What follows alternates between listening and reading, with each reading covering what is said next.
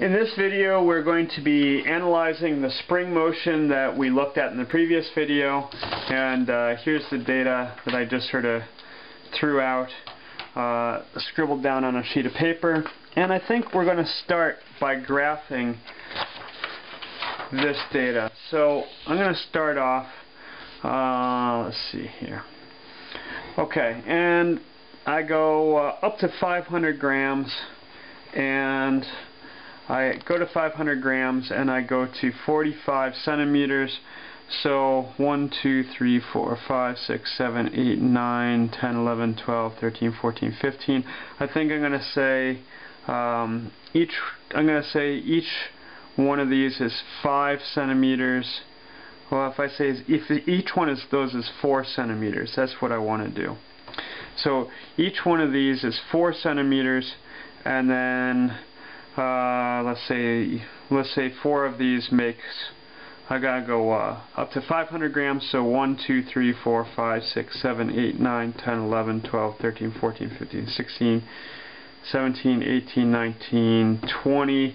So 4 of those is gonna make 100 grams.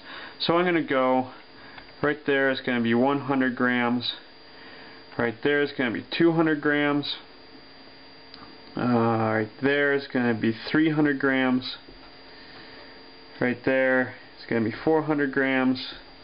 And right there is going to be 500 grams. And then I'm going to go, how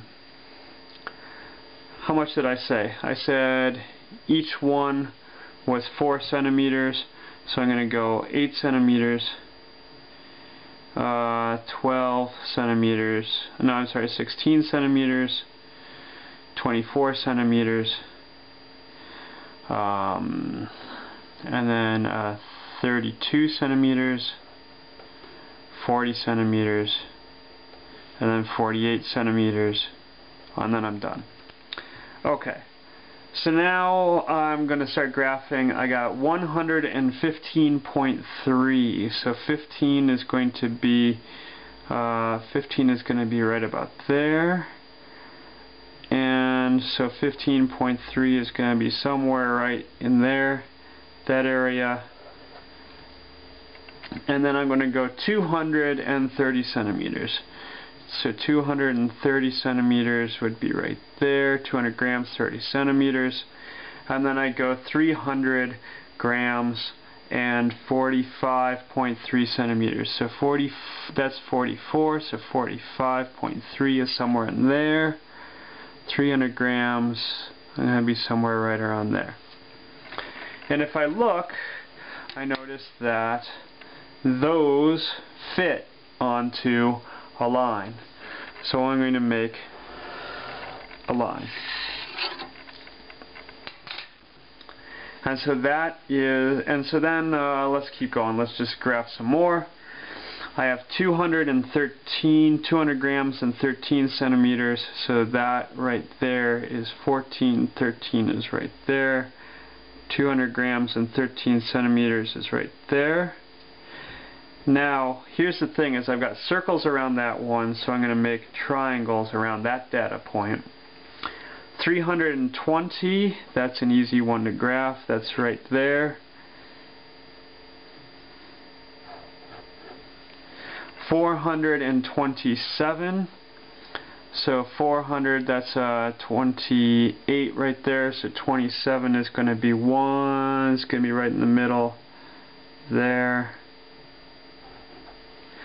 Oh, sorry, doing triangles. And then 534, so 34 is going to be right on there, right there. And I'm going to set my ruler on there, and once again they make a line, and also once again that line goes more or less back to 0.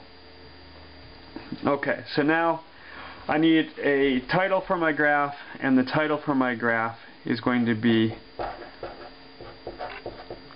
Hooke's Law, and I'm going to say mass versus stretch. And we're going to talk a little bit more about Hooke's law. Hooke's law is actually, oh, and so here's what I'm going to do. I'm going to make a little key. I'm going to say that is the stretchy spring, and this is the stiff spring.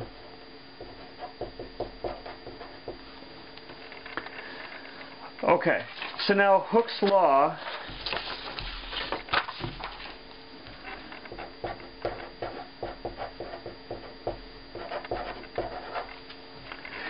is going to be the equation for a line. So the equation for a line is y equals mx plus b. Okay, so now what we're going to say Hooke's law is, so that's just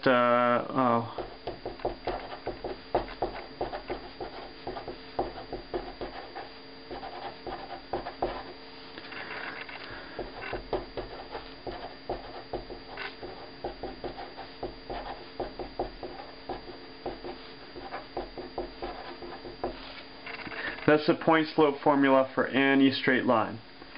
Okay, now what we're going to do is we're going to say Hooke's law is f equals negative kx.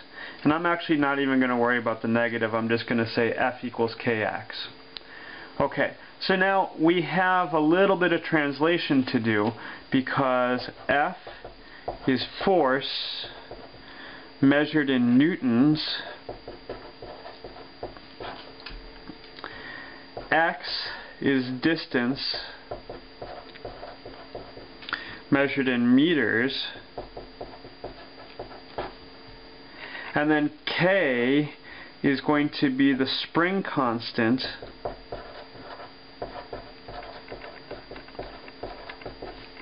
and that's going to be measured in newtons per meter. Now, when I was doing my lab, I actually measured grams and centimeters, but that's not a problem, because I can say that, well, let's just say 300 grams is the same as 0.3 kilograms, and then the force due to gravity on 0.3 kilograms I multiply by 9.81 meters per second squared, and so I'm going to get the force due to gravity is, 1 second while I grab the calculator,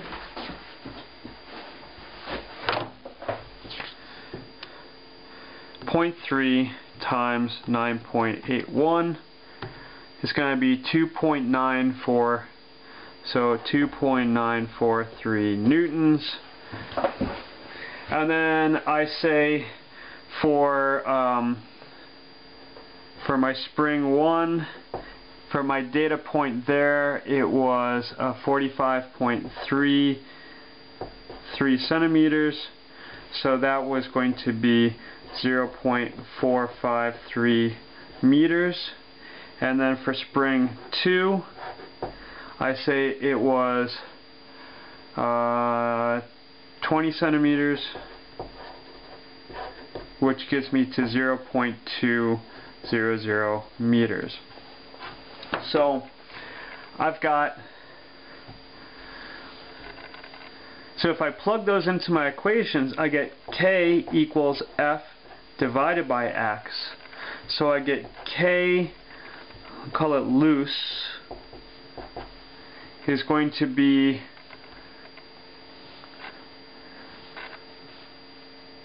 .943 newtons divided by 0.453 meters, and I'm going to get